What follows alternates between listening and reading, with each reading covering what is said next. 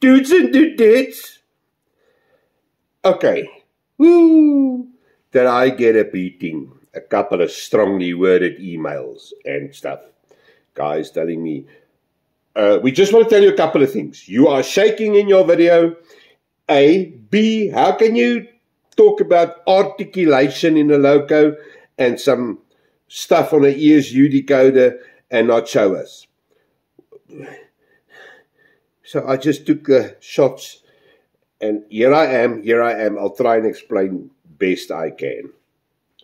Before we go and I go show you what this is all about. You must understand that a steam loco, when it stands stationary, there's a lot of condensation. So water actually accumulates in the pistons, which is not good for it. So when they move out the station normally, the drain cocks, they open the drain cocks and the loco will actually move, but there will be no chuff. And there will be a lot of steam coming out and stuff like that. And then it will start chuffing.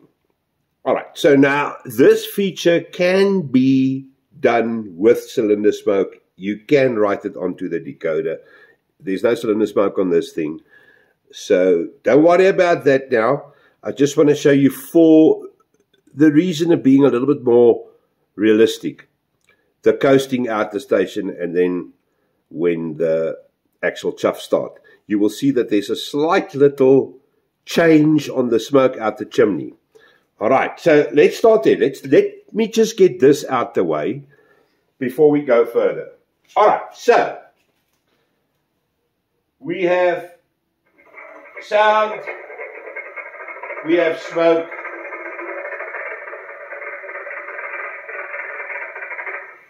right. So he's waiting for passengers or freight or whatever. He's going to pull out the station now. I've assigned the coast mode to the F4 button, which I will show you on my computer a bit later. All right.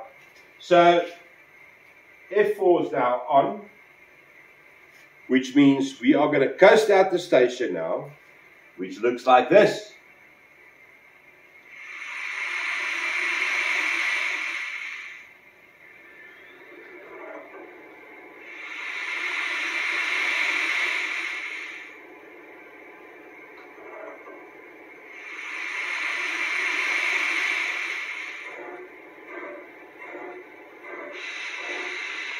See how it blows the smoke out the chimney more?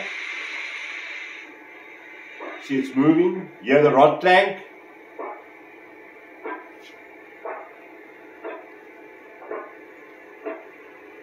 You can go to any speed you want. And then as soon as you release F4, this will happen.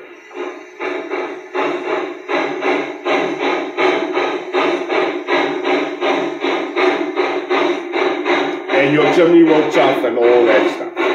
Alright.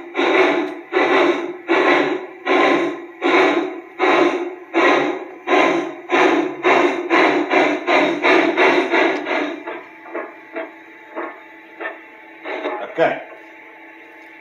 So, let me just move this up a bit. You see, I've got a McGafter here now, so you can see the smoke when she goes back. I'm going to do the same thing now. Run it in F4. Let it clank a bit and then let it go.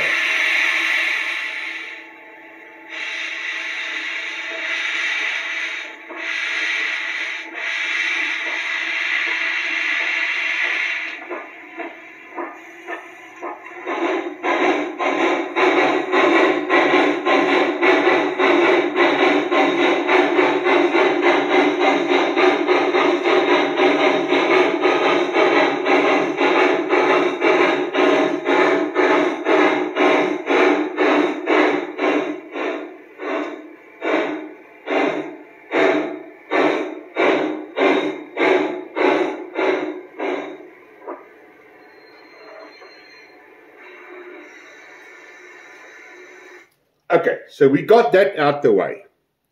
Now, a lot of guys also asked me, What the hell is articulation? All right, now let me show you. I'm going to make this slightly out like that. A garret, some of the mallets that's not compounded, and obviously like a big boy and stuff like that, is basically two locomotives on one chassis.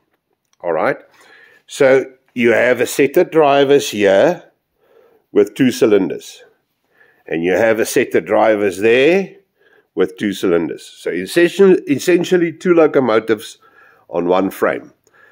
Only difference being you've only got one exhaust. So now what happens is, walk with me, we're going to go to the computer now. It will stumble over each other, for lack of a better word.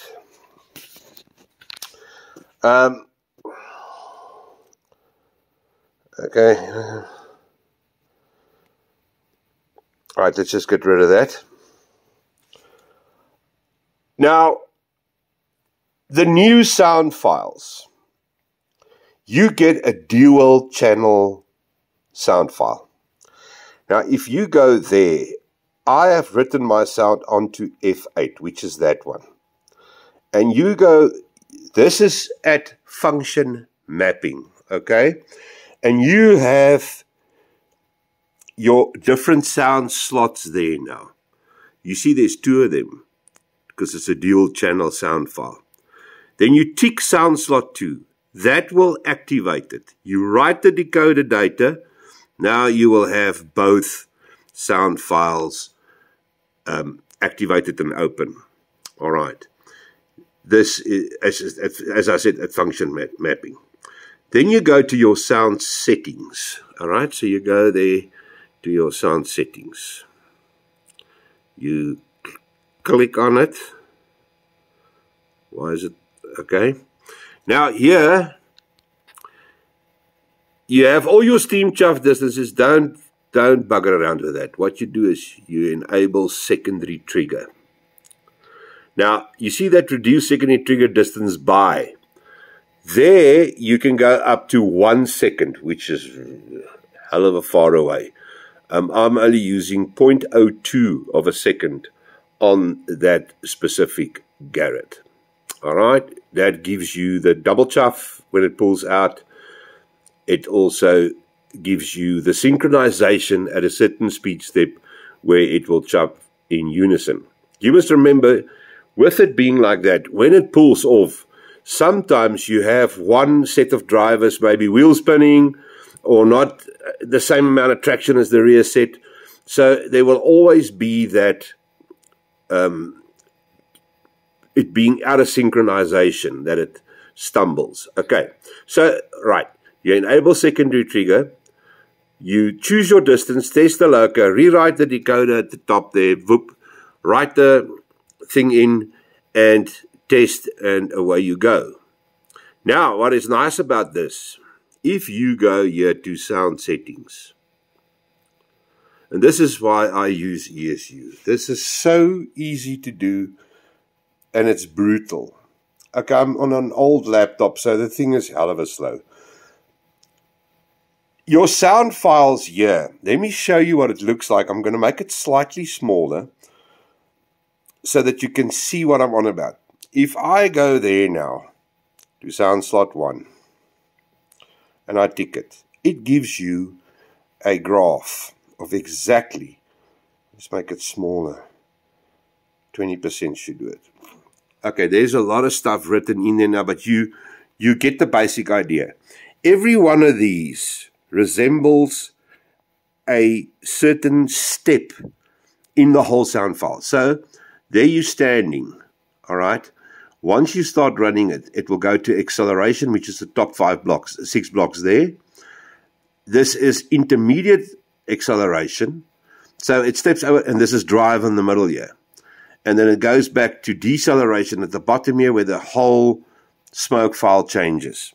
All right, on the side here, you can now, on every single property, let's go to that acceleration one there. Now, on every one there, you will have a whole lot of features on the side here. It will show you like that, what the file looks like. So that's everything inside that file. You go to overview. We are slightly too small for me to collect that now. Let's take another one. Okay, there we go.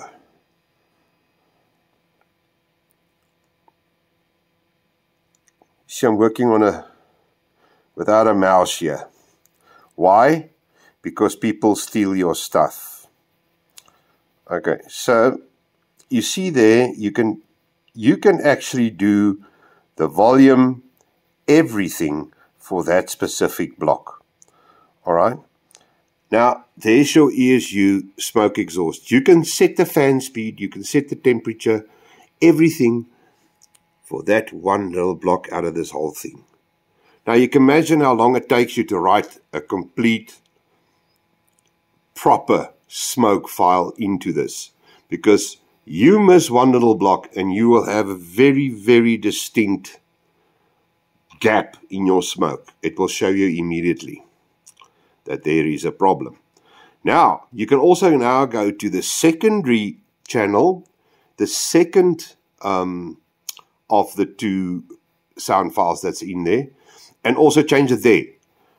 That will even increase your amount of smoke, and the double chuffs will be a double chuff at the chimney, which I didn't really like, so I left that out. I wrote this one, and I left the second one standard. All right, so I hope you know what I'm on about.